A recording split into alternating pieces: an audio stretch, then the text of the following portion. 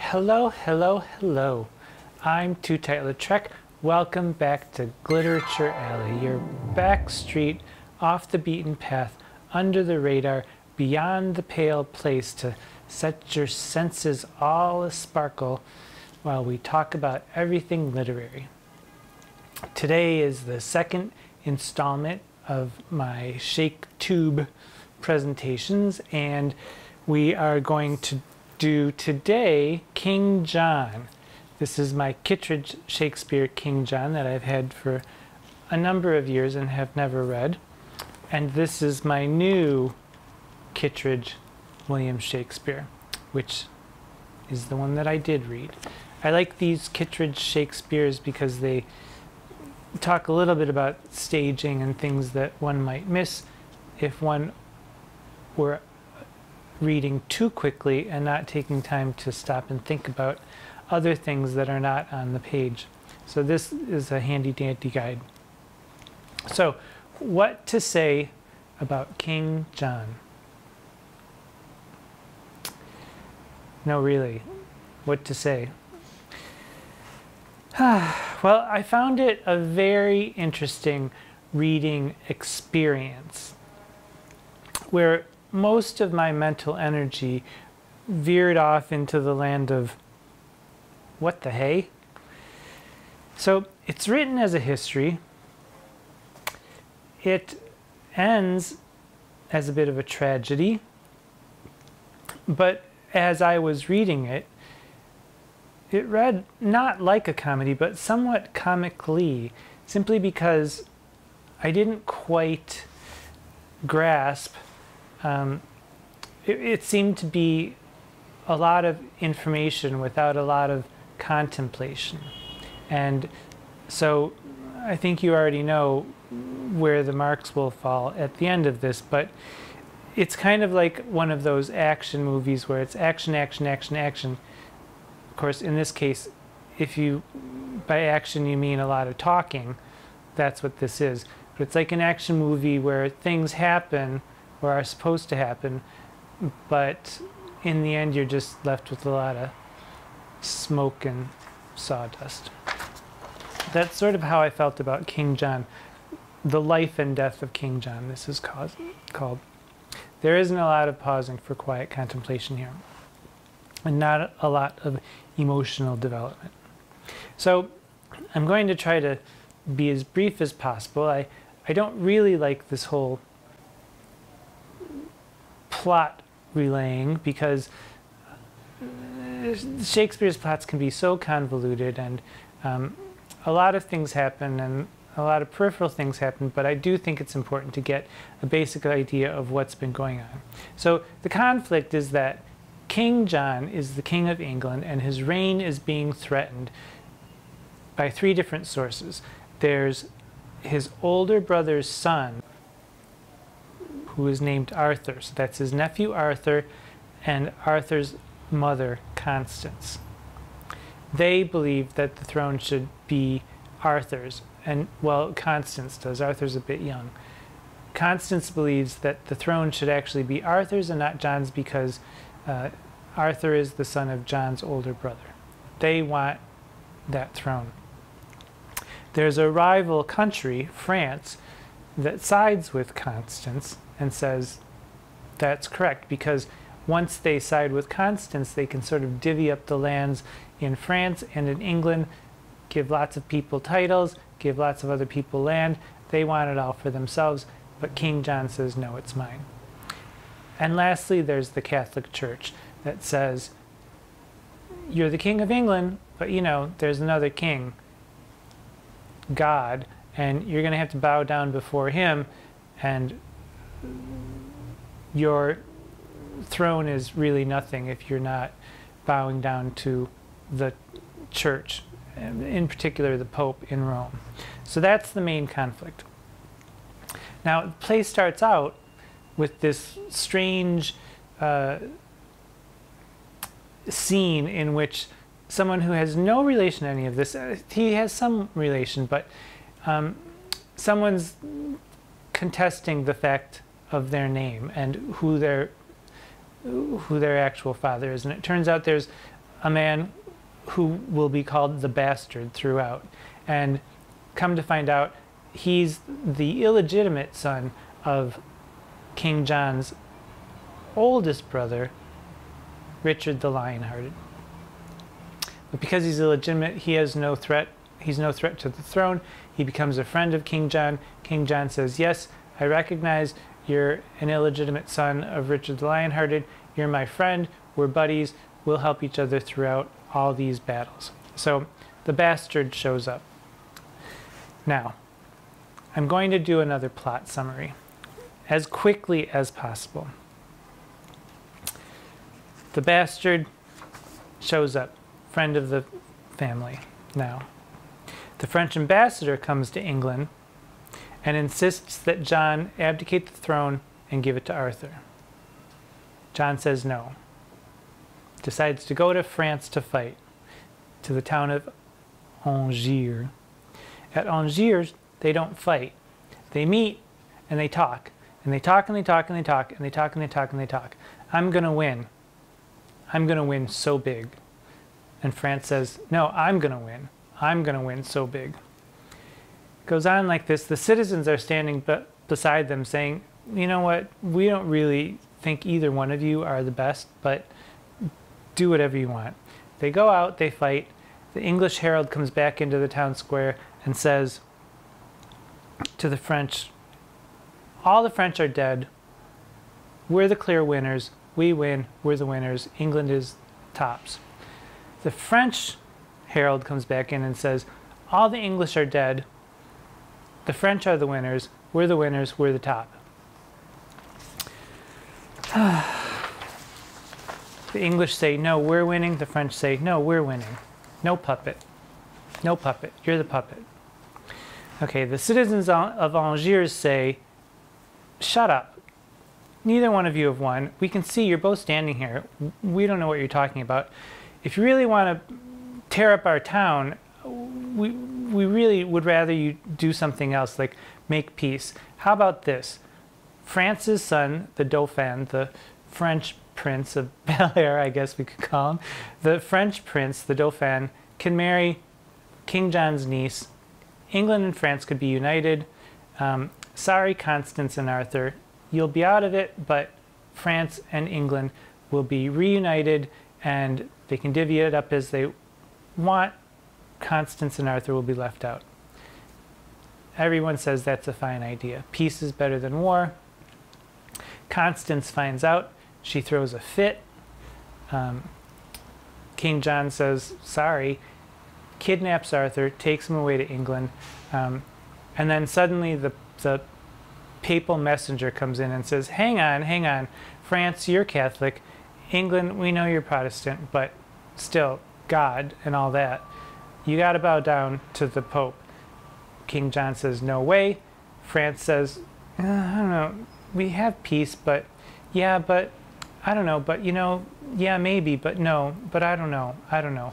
And the papal messenger says, get on board. If you don't bow down to the Pope, which you already have, you'll be excommunicated, and John will be excommunicated, and you don't want that. So John's already excommunicated. France is like, okay, deal's off, we're at war again. So John goes back to England, kidnaps Arthur. Papal embassy guy comes again and says, really, John, you gotta bow down. And he says, why don't you go kiss the Pope's nose? Not for me. Is anybody tired yet? Because I know I am at this point. So at this point, things go all awry. People switch sides. People switch back sides. Threats are made. People switch sides again. It's all kind of a mishmash. John finally does capitulate to the church.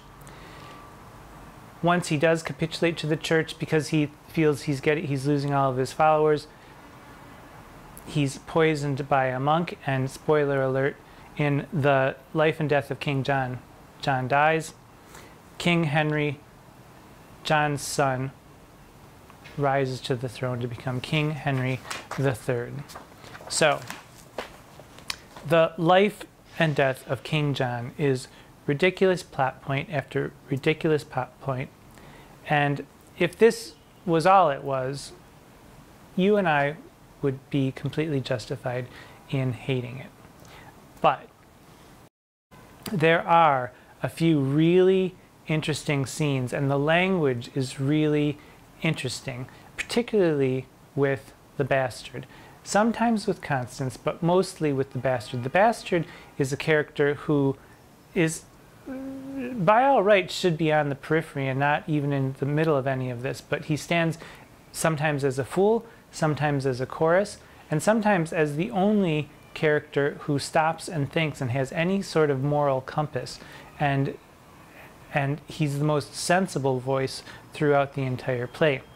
Now, if you're reading through it quickly, it's easy to think that it's just a comical thing, but it's not actually very comical. And even Constance's parts, where she finds out that Arthur is being taken away from her, and the men are kind of like, well, just shut up, Constance. And she says, no, I'm not shutting up. My son has been taken away from me. I'm devastated. Everything that I counted on was gone, is gone. And they say, oh, you're overreacting. You're just acting like you're crazy. It's okay. And she says, I'm not crazy. And she gives this very long speech, which if you don't take time to really think about how it's delivered, because everybody else around her is telling her she's crazy, it's a very subtle movement on Shakespeare's part, and I didn't even really see it until I happened upon a reading of it on YouTube by an actress named Camille O'Sullivan, and I'm going to link that below so that you can see it. It's Constance's mad speech, where she says, I'm not mad, I'm completely sane,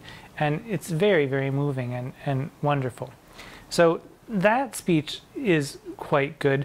There are a number of other examples where, for instance, when King John goes back to England and he calls his buddy Hubert over and says, you know, it's a seduction scene. It's a very, very, very strange scene where John says, oh, I wanted to tell you something, but I'm not going to tell you just yet. But, you know, I love you. I really love you. You're so great.